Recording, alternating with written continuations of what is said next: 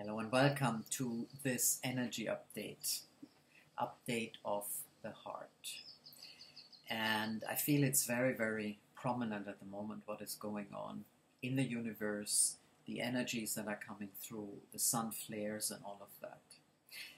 I'm not an astrologer, but I do feel the energy, and it is hugely important that we actually understand what these constellations are doing for us and how we can weave them into our life. So all what's happening right now, very clear to me, is about us really evolving, us stepping up, us shifting. And so this full moon again is a very beautiful opportunity. So beyond the astrology that I appreciate very, very much, there is a clear sense for me that the universe really wants us to start opening up these new horizons of consciousness. And the only way we can really do it is by daring to take even healing in our wounds into a next level, not keeping the wounds. And this is very, very important. So this full moon, 3rd, 4th of June, is actually a particular beautiful time to really release and heal deep wounds in our relationships. Whether it's the romantic relationships, whether it's your relationship with nature, with the world, with the universe, it's all up to you. But I am so clear, it's such an amazing opportunity for all of us to take this opportunity, to allow these frequencies and these energies of the cosmos to support us in stepping into these new horizons that, frankly, we don't know, especially in this physical form. Although we may call ourselves spiritual and enlightened and conscious and all of that, there's still so much that we actually don't know.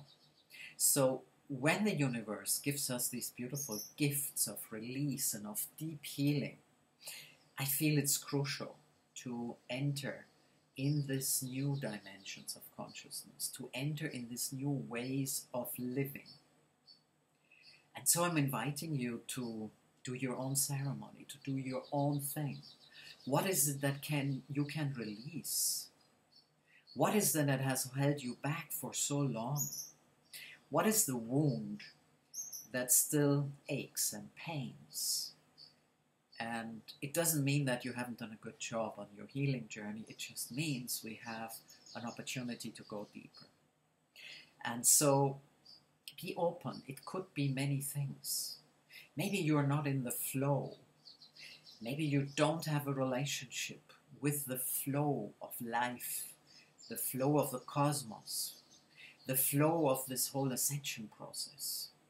Maybe you still feel shy about stepping up and shining your light.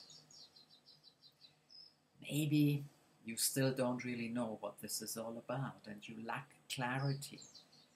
And it's like you're repeating over and over the same because you haven't been able to truly connect to your heart and find that truth. So this is the invitation. Don't be shy. This is between you and the universe. This is you, this human experience that you have chosen. You are the creator of what happens, but of course you are not alone because we are all creating. But as we're coming more into our own unique wholeness, we may learn to co-create even more amazing things together, and surely a new consciousness, new octaves and new dimensions of consciousness that allow us to truly be who we are. So I hope you have a wonderful time for this full moon, and I hope you find your ways to celebrate, to let go, and to heal. If you have any questions, you can put them in your comments below. And of course, if you want to subscribe, we appreciate that a lot, because we are here to build community. We are here to share the love and the magic and the light.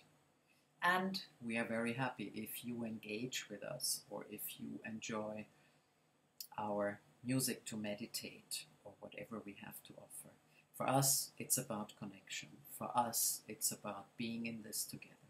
So thank you so much, and let us know what your questions are and how you are going into this full moon and how deep you dare to heal. Thank you so much. Much love from my heart to yours.